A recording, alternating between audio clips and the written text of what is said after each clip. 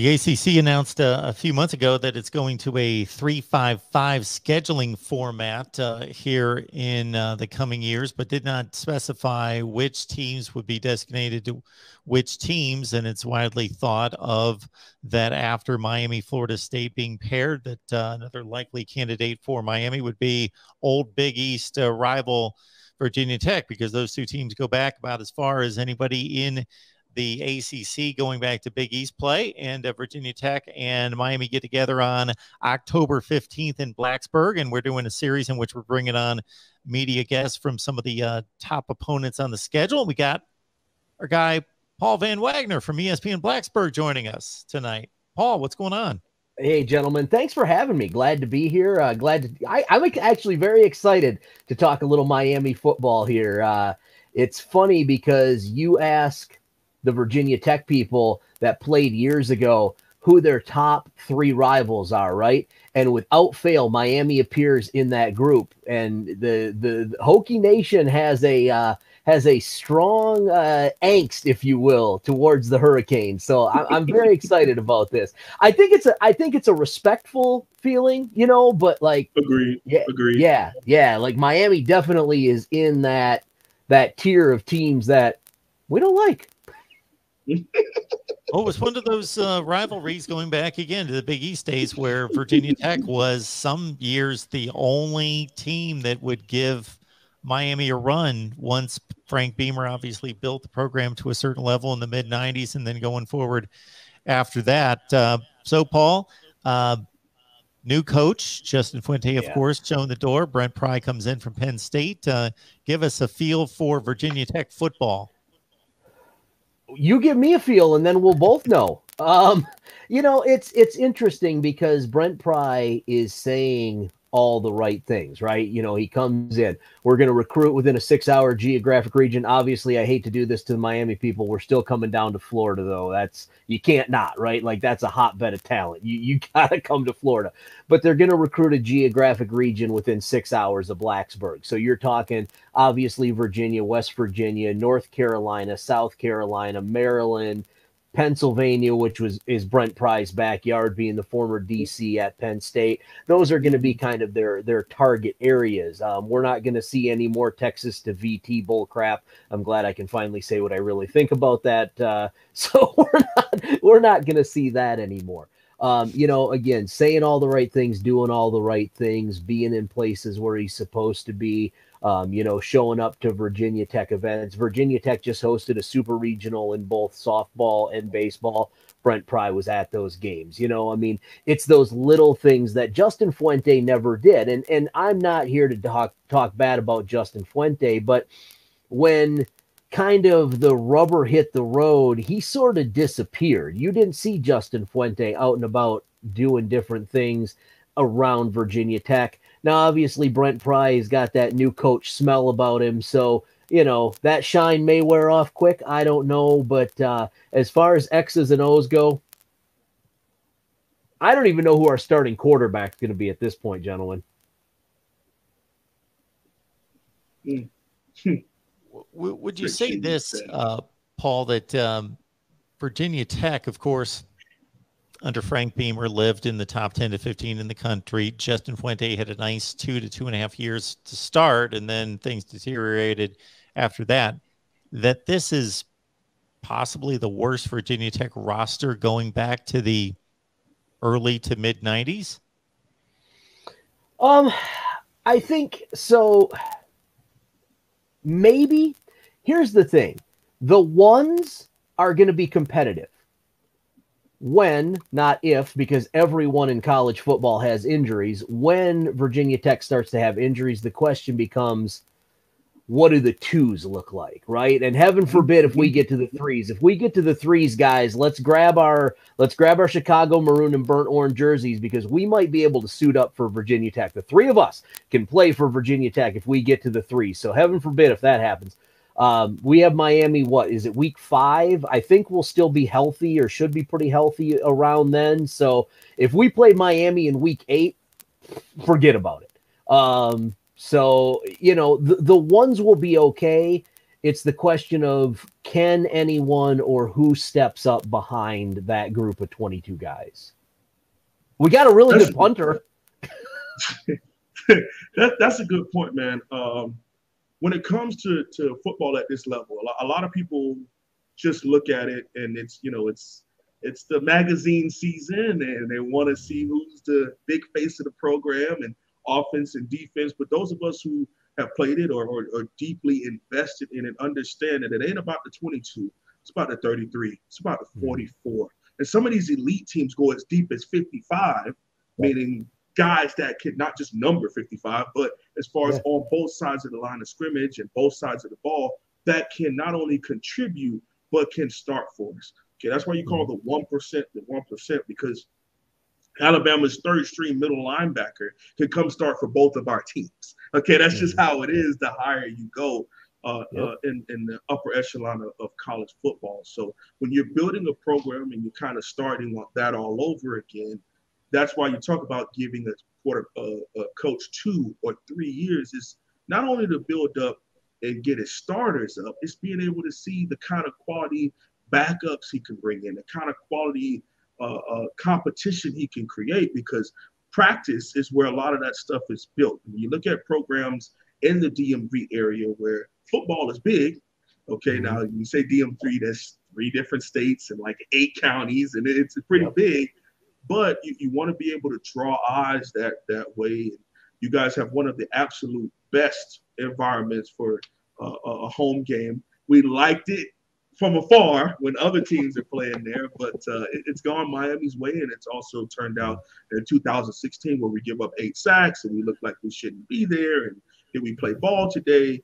And the rivalry, I think, is something that should definitely be there, because these two teams helped each other grow and competing in the late 90s, early 2000s, all the way up until this very day, and helping each program kind of rise up to the top. So I would love for, and Mark remembers when I talked about the 3 people I wanted to continuously play. I wanted Clemson, I wanted Tallahassee, and I want Virginia Tech. I want those 3 teams in there, because I love to use that in the recruiting prowess. Hey, you get to play at Blacksburg, and it may be a Thursday nighter. It may be a Saturday night ABC. You never get a chance where we are going to be focused in, and all of college football is watching Miami play Virginia Tech. Now, if we want to get into where Virginia Tech is right now, probably a down program, but I really like the coach. I love the coach hire. Love the coach hire. I think he'll be good. I agree. We got to give him some time. We can't, Justin Fuente had a 10-win season in his first year, and everyone was like, oh, let's see, 10, 9, 7, 6. We lose to Maryland in the bowl game last year that we probably shouldn't have even been in. And in all reality, I saw somebody post something about that earlier across the bottom. You didn't play Virginia Tech. You played against the Blacksburg High School B team. That wasn't Virginia Tech that Maryland beat in that game, So it's going to be interesting. I will tell you right now, I am not looking forward to seeing Miami and Blacksburg. I mean, I am, because it's Miami, but as long as Miami shows up I don't think that there's anybody out there that realistically doesn't think that they should truck Virginia Tech just because they have more talent. I mean, that's, I know we don't play the game on paper, but you take a look at that Miami roster, and that's loaded, man. I'll take your 2s if you don't want them. No, we're gonna hold on to our guys, man. We want them to be here. We want them to develop, and that's the thing. I have had some conversations with the former player from Vatech, so I got a little bit of an insight. Oh, don't call it that. Now you're just being mean. Don't call it that. I'm just saying, he doesn't play there anymore. Don't call it Vatech. That's you find yourself in a fight at top of the stairs if you start calling it Vatech. Really? You guys don't like that? Oh yeah, no, seriously. That's I'll send you, make sure I got his email. I'll send you a copy of our media guide. No joke. In our media guide, one of the first paragraphs that they give out to the announcers from any other school or from ESPN or whatever is things not to call Virginia Tech. And Vatek is like You want to make friends in Blacksburg? Walk around going, man, Vatek is fan. Oh yeah, Virginia Tech University is another one. You add university to the back of it. Oh man. Oh so yeah. You just say the whole thing or just say VT? Just VT or Virginia Tech. Either one of those is good. Yeah, but Vatek will get people all sorts of riled up. I didn't know that either. So I moved here in 2016 and I made the mistake on my show of calling it that because I thought like everyone else. Yeah, I mean it's it just flows. It flows naturally. But their argument is you don't call Georgia Tech GA Tech, so why are you calling us Vatek? Okay, I can take that. I've never heard God Tech in my life. You're right. That's the easy way to shorten it, though, because VA is obviously that's the abbreviated version of Virginia. Yeah. So it leads you right into Vatek. Sure. Yep, and then it leads you right into a fight in downtown Blacksburg. Okay. I'm looking out for my friends. That's all I'm doing. I'm looking out for my friends.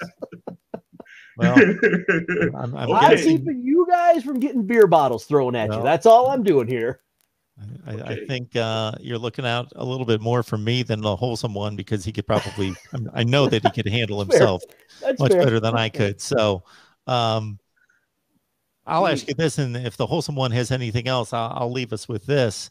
So wholesome one, certainly chime in after this if you got anything else for Paul and everybody. It's Paul Van Wagner from ESPN Blacksburg. So since there is a rebuild here at Virginia Tech and Brent Pry does have some honeymoon period to work with, what's a successful season look like? So we had this conversation yesterday on the drive, and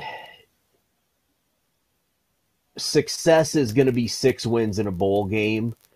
If you look at the schedule and you look at on paper, and again, we're talking about a completely healthy Virginia Tech squad, there are 8 games on the schedule where Virginia Tech is arguably the more talented team top to bottom than their opponents. By the way, Miami's not one of those teams when we look at that. But so, we were talking yesterday and I said, look, if Virginia Tech wins 4 games, I'm not going to be surprised. If they win 8 games, I'll be happy, but I also won't be surprised. I think 6, maybe 7, you might be able to steal like a North Carolina or a Pitt or something like that, that would get you to 8. But I think 6 or 7 is probably anything more than that. And it's like, okay, we maybe need to build a statue for Brent Pry. I'm really big on. I'm a defensive guy, so that's the reason why I've known about Brent Pry for a while now. Studied some of his tape. What I am a little nervous about is him transitioning your defense to a 34, which is what he's normally used to, because the Virginia Tech natural defense was similar to either the 4-2-5 or an attack 43.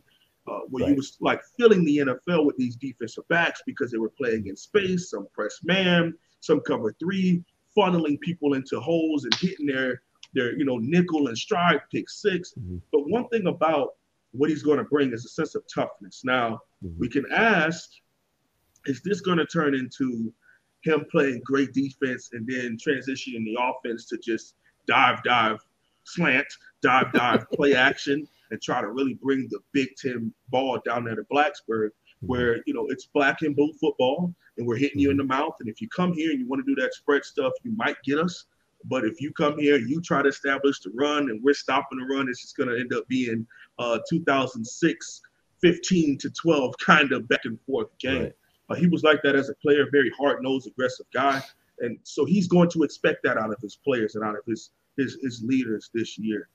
Again, statistically and strategically, as far as scheme-wise, great fit, amazing fit. Depending on what's going to happen out of that offense is where I kind of have my questions about where Virginia Tech is going to go this season. But by week 9, week 10, I won't be worried about his defense. Those guys will be coached up well, and they will be playing hard football. May not be talented, but they'll be there. It looks like he's going to start with a 4-3 kind of a base defense just because of the personnel that he's inherited. You know, I had a chance to watch one spring practice for probably about an hour or so, and that seemed to be most of the scheme that they were running. They had the front seven kind of working, doing some stuff, and then they had the DBs working with the offense doing some 7-on-7 kind of things. But it looked like they still had 4 guys in front with their hand in the dirt and then 3 guys up. So I think at some point you'll probably see him transition into something that he's more comfortable with. He even said in his introductory press conference that, you know, he's going to have a real hard time giving up the play calling on the defensive side of the ball. So we'll see. He's done it for a while, man. Yeah, that's exactly it. So he does have some talent on that defensive side of the ball. I mean, Dax Hollifield is a thumper. I wish he was either 2 inches taller or 2 inches wider, because I think he could play at the next level. He's a downhill kind of. He reminds me a little bit of Chris Spielman. You know, back in the day, like he's gonna come at you and he's gonna hit you and he's gonna try to hit you as hard as he possibly can. And but he's maybe a little bit undersized. He doesn't cover well. So you know, they have to kind of disguise or help him in that area. So it'll be interesting to see if Dax is able to take that step forward. Defensive back wise, that DB room is still deep. I mean, it's still really good. Like you got guys that keep showing up in bowl games, and you know, because they're being forced into playing, and you kind of wonder, like, why aren't these guys playing, you know, on a more regular basis? But they're kind of buried in the depth chart. Sounds like us under Manny Diaz. Why is the younger guys playing? That's exactly it. D-line is a big question. You know, Bud Foster in his scheme forever had kind of those smaller D linemen, the twitchy guys, and you know, they might have got manhandled up front, but you know, like Tywan Garbett is a perfect example, right? He's 6'1", playing defensive end. Now, he's got a motor that doesn't quit. Like you aren't going to block Tywan Garbett out of the play, but you know, your defensive ends probably need to be 6'3", 6'4", you know, not 6'1". And so he's just a little bit undersized, but you know, they do have those guys that are just they have motors. They're motor and energy guys, and it's going to be fun to watch them in this Brent Pry system, kind of see how they show up and how they play. I agree. One of the other things that I love about what he's going to do in his front seven, he's probably going to have those guys in the back 4 play a lot more of the zone and back off. He's going to be extremely aggressive in the front with your slants and your twists and your tech stunts and things of that nature. He's really known for that in his Penn State film and filling the NFL with linebackers because of how he allows them to play so free and roam and be able to have, you know, the whole D-line is slanting strong side and his linebackers are going weak. And he got the middle linebacker and the nose guard are doing twists and stunts. And he's, I really love, like I said, very, very big fan of Ben Pride defensive scheme-wise. And I think I'm excited to see what they can do combating against a Miami team that wants to go establish that run and wants to be able to build on the offensive and defensive line. I think our teams are going to need each other in the growth on both sides of the ball. And there may be times when we lose to you all. We beat you all by a bunch of points early on because we are a little bit more talented right now. But he's going to have players that are going to have that high play recognition, high awareness. You're not going to be able to beat them with the same kind of stuff. And I'm a little bit more high on that higher than a lot of people because I've done my research. Now, again, that's him as a defensive coordinator. I don't know about him as a head coach. No one knows about him as a head coach. First time. All right. Now, being able to transition that into kind of feeding that into a team, depending on your personality, it can take a while to do that. It can take a while to have the team that runs out to Enter the Sandman be a pride team where everything from the punter to the starting quarterback, you feel his energy, you know, coming out in the way that they play and the way that they, you know, represent, you know, Virginia Tech. So I'm wishing you all the best of luck, and I'm hoping that the teams can really help each other because I think we need each other moving forward. I agree. I mean, I think a strong ACC, obviously you got to have Clemson, you got to have Florida State. Am I allowed to say Florida State here in this We say Tallahassee. I was going to say, I noticed you said Tallahassee, so I didn't One know. of us says Tallahassee, yes. Yeah. And this is the Wholesome One show, so he makes the rules. Okay. You know, I think Clemson, Tallahassee, Miami, Virginia Tech, like those teams have got to be strong, right? You know, and then what you need is you know, maybe North Carolina to kind of take that next step forward. I mean, you talk about a team that's got a lot of talent, but Jesus, God, they're as soft as my beard. Not against us in 2020, running for 500 yards on the ground. Well, that was an enigma because that is a program that, like, top to bottom, it's 4- and 5-star kids. And man, like, you come out, like, that's the thing. Like, okay, here you go, Miami. Here's the key. Come out and punch them in the mouth in the first series and watch them go away. That's what they do. That's like, and that comes, you know, they're just not tough, but they need to be tough because you need a team. You need somebody from North Carolina. It sure as hell isn't going to be Duke. So you need either NC State, Wake Forest, or North Carolina to actually be good. And then you need the teams to pop up every couple of years in order for the ACC to be relevant, right? One year it can be Boston College. One year it can be, I'm going to take your advice. One year it can be Charlottesville. You know, Louisville can pop up every now and again. You know what I'm saying? Like, so right. But you need that core. You need Virginia Tech. You need Miami. You need Tallahassee. You need Clemson. And you need one team from North Carolina that every year people look at them and go, we don't want to play them non-conference. Yeah. And it could be from them having this great offense or great defense, or they're just a team you don't want to play in. Maybe they're 9-3. Maybe they're 8-4. But they're a tough out. We need that fourth or fifth team to be a tough out. Now, I'm not a big conference guy like the SEC people are, where I'm just like rooting for everyone in the ACC. But coming up on these conference sit downs with the TV and being able, what is it called, Mark? I'm going blank on it, Mark. Just in terms TV of contracts. Yeah, TV contracts. You need you need VT, you need those logos. You need the Clemson Paw. You need UNC. You need those logos to carry some weight, so that when it's time to come to the table, and we need to be able to negotiate. We don't go, well, it's Clemson and a bunch of other teams that could be good if things work out well. And on our side, on the Coastal, Pitt was good. That was nice that Pitt did what they did, won the conference. When it played Michigan State in the big bowl game, to show people that there is and can be other teams in the ACC outside of Clemson and maybe Miami when we wake up, or maybe Tallahassee if they ever get the head coach right, that can really present a good team and compete in the big bowl games. I mean, what are we, 4 or 5 years away removed where we had the highest postseason win percentage? Well, like I think 6 or 7 of our teams won the bowl games.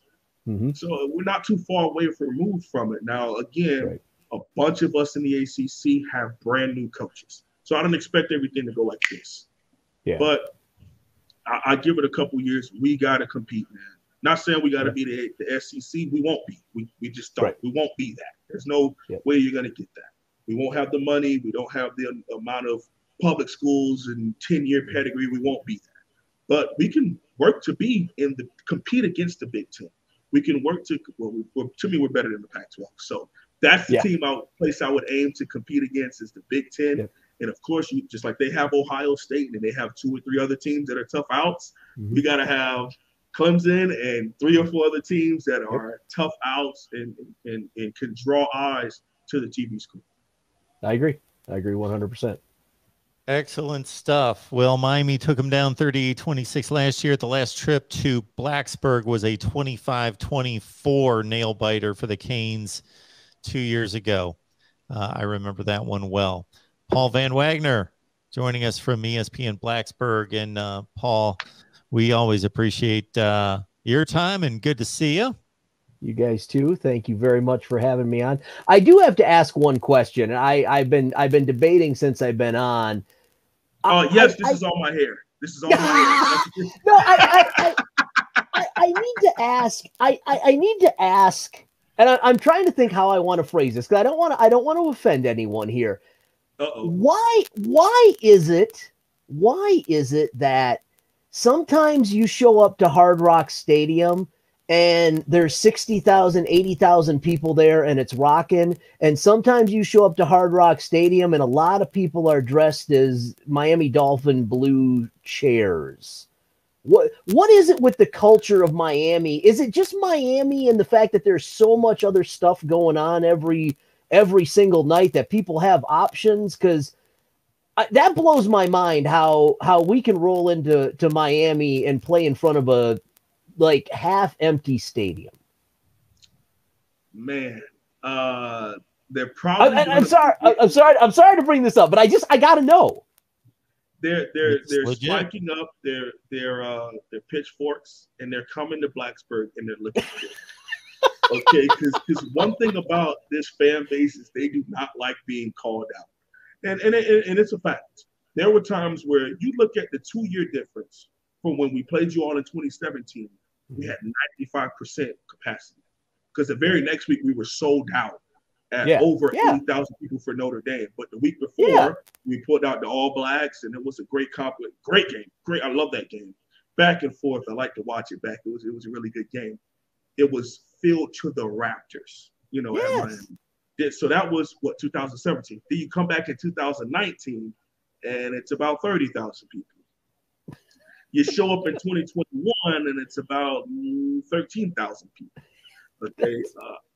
It was our second lowest. Our first lowest was 11,000 people on a Thursday night game on Howard Schnellenberger night against Virginia. We had 11,000 people in the stands. And I just don't. I'm sorry, I can't wrap my head around that. Why? That's my question. Manny Diaz. Okay. Well, one thing about Miami, and it's not a University of Miami thing. It's a city thing. We support winners. Okay. Even the old Orange Bowl, people like to use the adage, well, the Orange Bowl it wasn't filled out every week. Yeah, okay. We're not Nebraska where you're going to be there every single day. But in the big games, the Orange Bowl was completely packed. Well, there's times when we have big rival teams that come here and it's still not super packed. You gotta have a quality team that is going to come out there that's going to draw the people. Something that they want to be able to give you $55, $65 for a nosebleed, and you're going to give them back a product that they can be proud of to be out there on that football field and root on hard, okay?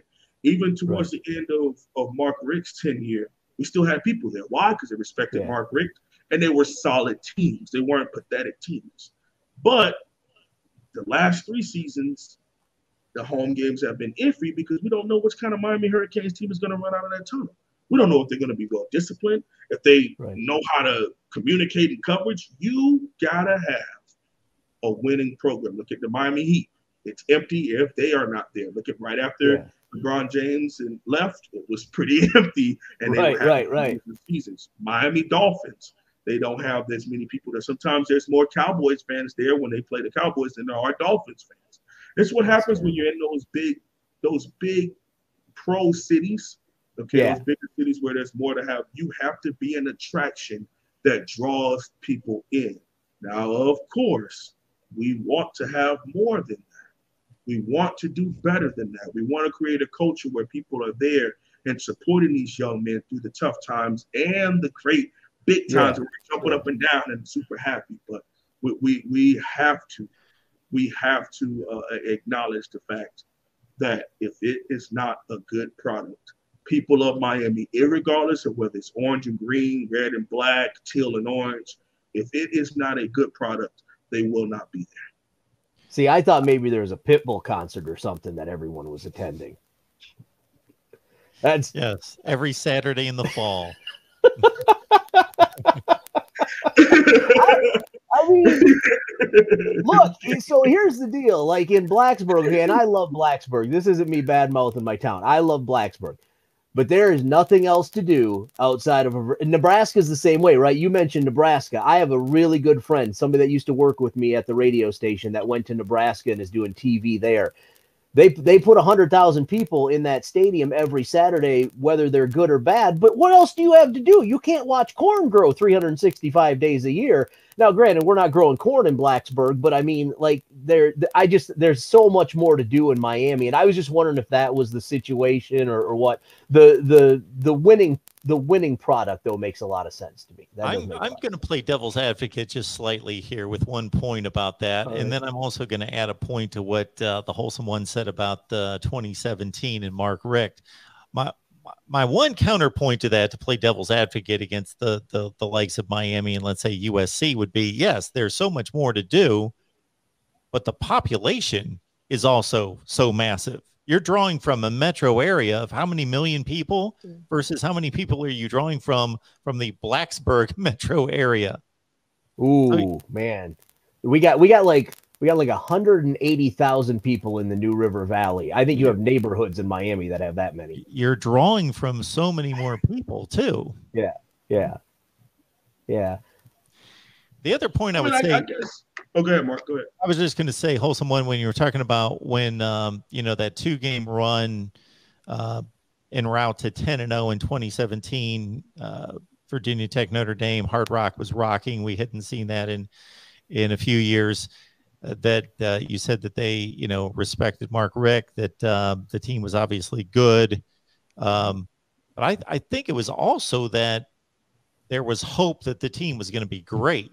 Like, people thought this was the beginning of something big. Mm-hmm. Yeah, and not only that, there's a buy-in. And like you said, it was a build-up, because if you go back the year before, 2016, we had some of those attendance problems. Why? Because it was such an up and down. You win 5 games, you lost 4. You win 4 more games, you go into the bowl game, win your 5th one. Like, that's how it was. And so towards the end of the 2016 season, when we were winning games, more and more people showed up.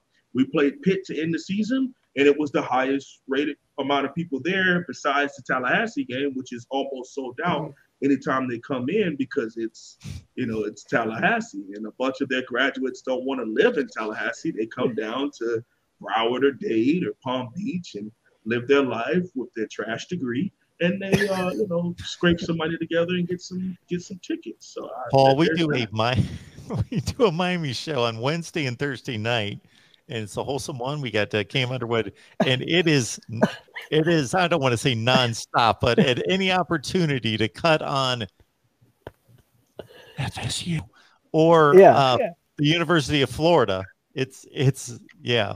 They and here's the thing. So Cam's big gripe is Florida. Yeah. He can't. That's where he goes ham. So he goes on Wednesdays. I'm on Thursdays. So I get the jab on the Tallahassee folk. He gets the jab on the folks from the University of Florida. Yeah. See, I don't mind saying University of Florida State. Look, I can get behind this. So I'll share a quick story with you guys, because I've been doing my show for just over 6.5 years, and somewhere in the first year, someone from Tallahassee found my show online, and they actually happened to find my show online one day when I was bagging on FSU and the culture and some issues that they had, and they took serious exception to that, and they spent the next probably month just tweeting inflammatory things at me. And so I can 100% get behind the dislike for that school in the Panhandle of Florida. I'm with you 1,000%. I have never had a problem with Virginia Tech, and I will now refer to them as Virginia Tech with no problem. I have no issue with Virginia Tech, but I have lots and lots of issues with Tallahassee. That's fair. I can get behind that. Yeah. We do a Seminole show before our Miami show on Wednesday night. They run back to back, Paul. So it's quite the crowd overlap. The Miami fans show up early and attack the Florida State show, and then the FSU fans sometimes hang out and jump on the Miami show. It's fun. It's all good for college football talk. It's good for me. It's good for what we do. I mean, for what you do, of course, Mark. Yes. You lean into it. You like it. I mean, it's you bring those people on, and you want to do combo shows and post-game shows. Listen, I love you, Mark. but I will never grace the screen with someone that wears that polo. I just won't. I'm sorry. Fair. I won't. And they won't care. That's fine. I don't care. And I will thank them for to the end of time for 4th and 14 because they got the win that sent the dude that graduated from their school and came to coach our program packing up to Penn State to try to live up to what Coach Pry did up there, which he will not. And he will be fired in 2 years. Okay, so keep that in mind. Thank you so much, Tallahassee people. We appreciate you down in Corkins. Good stuff. Paul, we appreciate you being here. Well, thank you. Thank you for having me. I'd be happy to come back anytime. I'm just glad I got the stadium thing answered. That's been gnawing at me for a while. So I'm glad I could ask. And like I said, I wanted to do it in a respectful way. I didn't want to come at the Miami faithful, and it's not me coming at the Miami faithful. I got respect for all of you, so it's all good. Well, absolutely. I will say this, and I've said this many times, and the Wholesome One has been here for many of the times I've said this. I come on here as being Mr. Impartial. That's at least my goal, is to be unbiased and impartial. I host 10 of these different shows for 10 different teams, but the Miami fan base supports me unlike any other fan base. They support this channel and my individual work more than any other fan base by far. Mm-hmm. Well, that's one thing about us in Dade and Broward County, man. If we love you, we love you, and we gonna support you. If we dislike you, we don't like anything you do, and that's why we do those people, you know, the way that we do, man. But I definitely would love to get this going closer to that game in week of. I would love for both of us to sit and prep for that game. Hopefully, Miami is on this big undefeated streak, and we're rolling, and we're in the top 10. We got to go to Blacksburg. Could be. Oh man, there's times where Miami has been just so good, and they've walked into Blacksburg and they just can't win. It's a tough environment, man. So, it is. It's a different animal, you know, and it's funny because it's only 56,000 people, but it's 56,000 really? people jammed right on. Yeah, that's it. Lane Stadium holds 56,000. That's it. It's a small stadium, but they are jammed right on top of you. You got the students on one end zone, you've got the Corps of Cadets on the other, and you got, and then the other thing that they do too, if you ever get a chance to look, if you're ever in Blacksburg, take a look at what they do to the opposing team, right? So they stick their fans on the east end stands, which is the visitor side of the field, but they stick them up in the top corner. So like even if you sell every one of your tickets, you still can't hear everyone because you're so far away, and then you're surrounded on all areas by Virginia Tech people. So like, it's just Hokie Nation does a really good job of kind of isolating the opposing fan base. Now you'll see a smattering of Miami people that got their tickets on StubHub, but like for the most part, they're stuck up in a corner, and you can't, and you just can't, you can't hear them, and it doesn't matter who it is. Notre Dame brought people, and you couldn't hear them for the first half of the game. So. Yeah, we could do this all day. I have so many questions about Virginia Tech and their home field advantage. And do you really think that does something too? Because, I mean, when they do like 10 minutes early before kickoff, and the commentators don't even talk. All they do is everyone checks up, and they just bring the cameras down, turn the sound on the cameras, and you just see the cheerleaders do the let's go, and then they put it down, and then the other big swole guy puts up the Hokies, and you hear the inner Sandman low, and it just starts to rise, and then you see the team walk. And man, I love watching it. You guys upset Ohio State like 10 years ago. I was in my college dorm at that time, going bananas. You know, we don't root for Ohio State at all in Dade County either. That's one of the other teams that we hope loses every game. I'm a Michigan fan by birth, so I can get behind that. So. Oh, man, we're gonna get along really good. I like this guy. Oh yeah, I know it. I've gotten some text messages from Paul wearing ugly maize and blue. Yeah. Here's the blanket that's underneath me right now. Like that's here, Mark, just for you. I'll do the rest of the show like this. Is that? I love it. Paul, love it. I never cut anyone off and just cut you off the show, but this may need to be a first without any. I'm a trailblazer.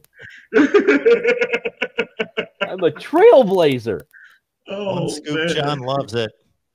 Yep. Yeah. Yep. One scoop John came at me earlier. He's the one that came at me with the Maryland thing. Again, John, you played like that was a JV high school team that Maryland beat. That wasn't, and Maryland, for the record, rolled out pretty much most of their A team. So, well, I enjoyed that personally, Paul, just because of an exchange that Paul and I had about 5 or 6 weeks earlier, and where I came to the defense of Maryland when Paul was just like, he was just grabbing the dregs of Power 5 football, and he grabbed up Maryland along with some others, and I'm like, Maryland, really? They're not that bad.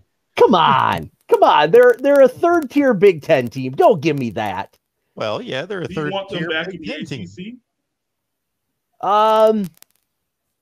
Yes, from a geographic standpoint and from a market standpoint, I would say yes. Here's an interesting conversation. West Virginia wants back into the ACC. You can't just bring back in West Virginia, even if you go to the 3-3-5 technique, because you need to have that even number of teams. So who becomes that other team?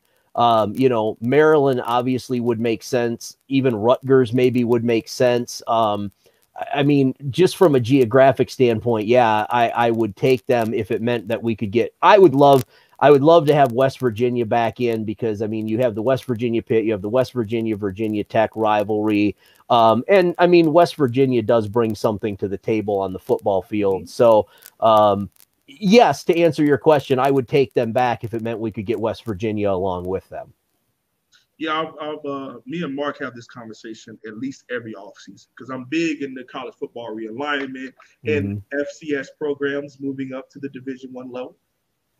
People know why I'm doing that. I'm a big FCS guy. But when it comes to teams, I just never understood why Maryland would be there, or even Rutgers. Because I mean, New Jersey, but they would make more sense in the ACC, in my opinion. But there's teams like, I want Notre Dame. Yeah, I want Notre Dame in, but I want them in the Atlantic. But we're getting rid of that, so it doesn't even matter. We're getting rid of that. Yeah. I want Notre Dame, and I want West Virginia. I think those two teams historically have really good rivals. I mean, Notre Dame, all their rivals are in the Big Ten, but I think it would be real good to see that helmet. And they play an ACC schedule any damn way. I mean, it's weird, but West Virginia and Miami have some good history and some good games.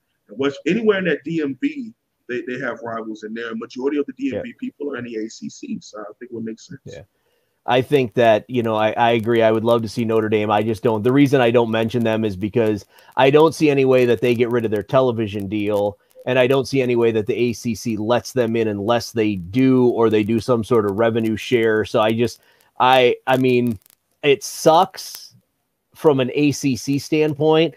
But from Notre Dame standpoint, I get it. I don't like it, but I get it. So that, unfortunately, I don't think that that's going to happen. And Charles brings up a good point too. I mean, Notre Dame probably does technically belong in the Big Ten just because of geography.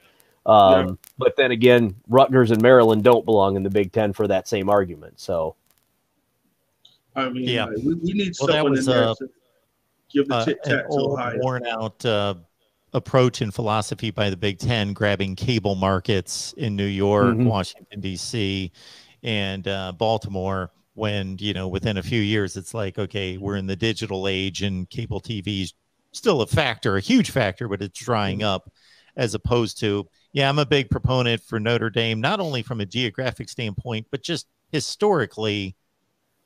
Michigan State, Purdue, those are long-standing rivalries that they played every year for decades and decades and decades. And Notre Dame just has a feel that fits the Big Ten, just a football program feel in history that is just ingrained in the Big Ten. Yeah. Agreed. All right. Speaking of which, I'm running off to a Penn State record. Oh man. Hey, tell them thank you. And I'm so sorry. Tell them I'm sorry for what they're going to experience defensively. it feels good and sounds good at first. And then halfway through the season, when everything is figured out, it will go right down into shambles. I'm sorry. And tell them we said thank you and we appreciate them. Our most recent thank yous go out to Brett Biller. Thank you so much for the contribution there, sir. And also Torian Hepburn, who said, awesome show. Thank you for appreciating us, Torian. Thank you so much for that. And that happens each and every Thursday because of this guy, the Wholesome One. And then tonight we got a dose of Paul Van Wagner. And I apologize. Blacksburg. Well, you had nothing to apologize for until you lifted those ugly colors and put those in front of the screen. It's my natural reaction when people tell me they listen to the show. The first thing I do is tell them I'm sorry. So that's just, my show, not yours, mine, not yours. So yeah, no, it's a natural reaction. Sorry about that. All right, guys, great stuff. Appreciate you doing what you do, Paul. Thank you so much. We'll be in touch. Thank you, gentlemen. All right. See you next week.